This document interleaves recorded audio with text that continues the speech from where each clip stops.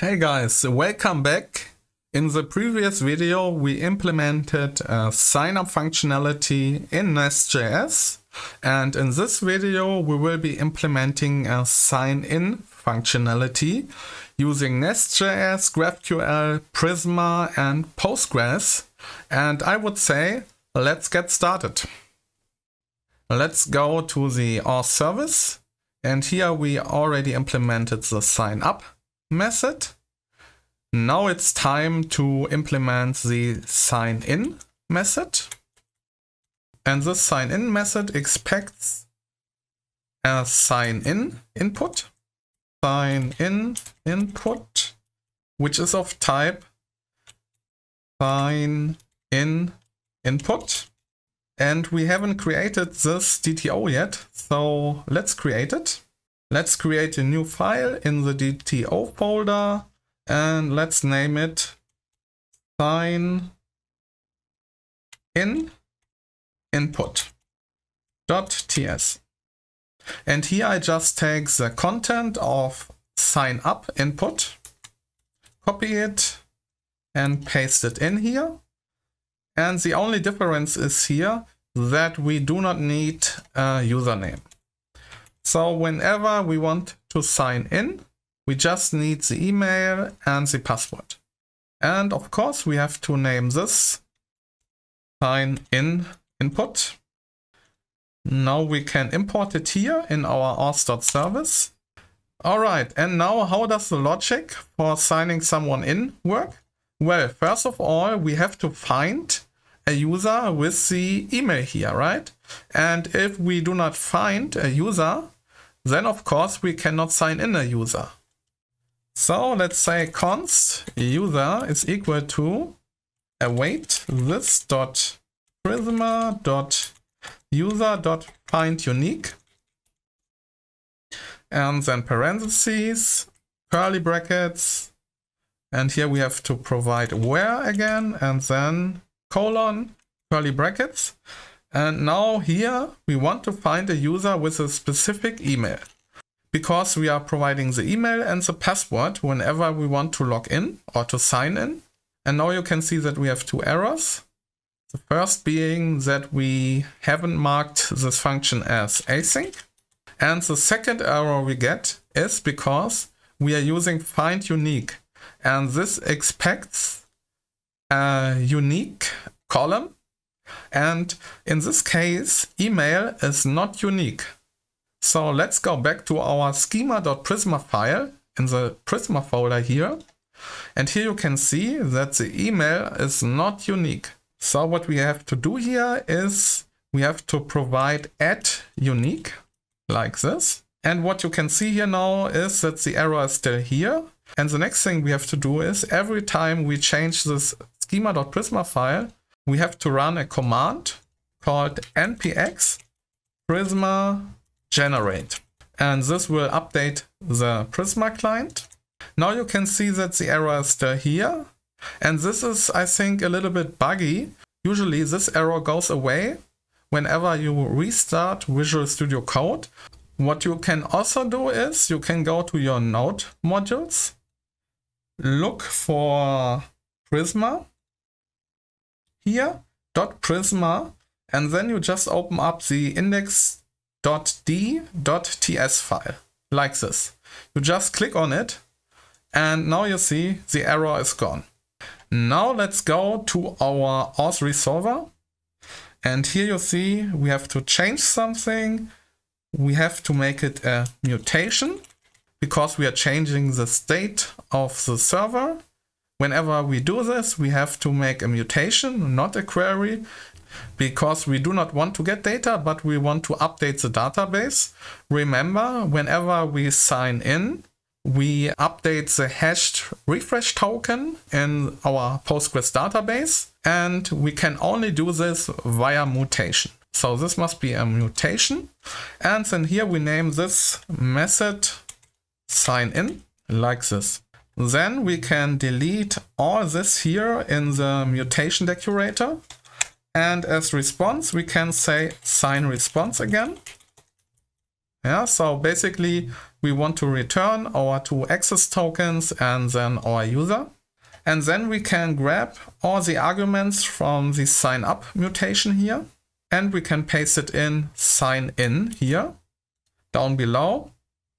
And we just have to name this sign in input and also name this sign in input. And here we have to provide a capital letter sign in input like this. And then here down below we return this .authService.signin and we paste in the sign in input like this. Here of course we have to import sign in input, and now we should be good to go. Let's test it. Make sure that your NestJS application is running, that you have no errors here. Make sure that your Docker container is running. Now let's go to our playground here. And you see here I have a sign up tab that was from the previous video. And you can make a new tab here. I've already created one. And here you see our sign in mutation. Again, this name here doesn't matter, but I named it sign in. And the convention is to provide a capital letter here. Then again, here we have our input. This is our variable.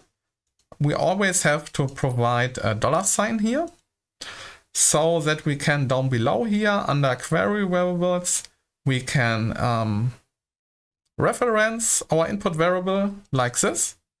And then we can provide all the properties that we need, and we can see that the input variable must be of type sign in input. And going to our schema here, we can see that our sign in input needs to have an email and a password. And then again, this name here doesn't matter, but this name matters, right? This is the name of our mutation, and in this case it is named sign in, and it expects an argument with the key of sign in input, which is this, and then we provide the values here, and then we return the access token, the refresh token, and a user object. But in this case we do not return the whole user, but just the username. Now let's hit play, and here we get this error because I totally forgot to keep implementing the logic in our auth service, right? In our sign in method here.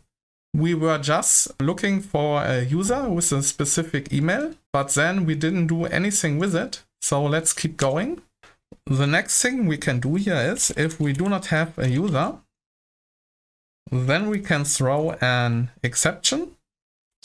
And we throw a forbidden exception. And we just say access denied, like this. If we pass this if statement, it means we have a user. And now we can compare the passwords, meaning the hashed password from the database and the password from the sign in input. Let's say const do passwords match, and then we say this is equal to await argon.verify.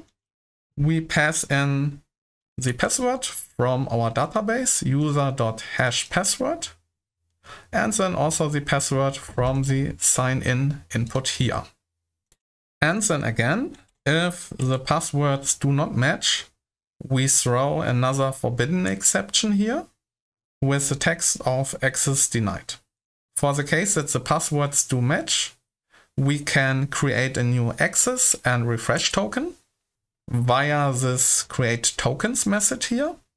We pass in the user ID as argument and the user email.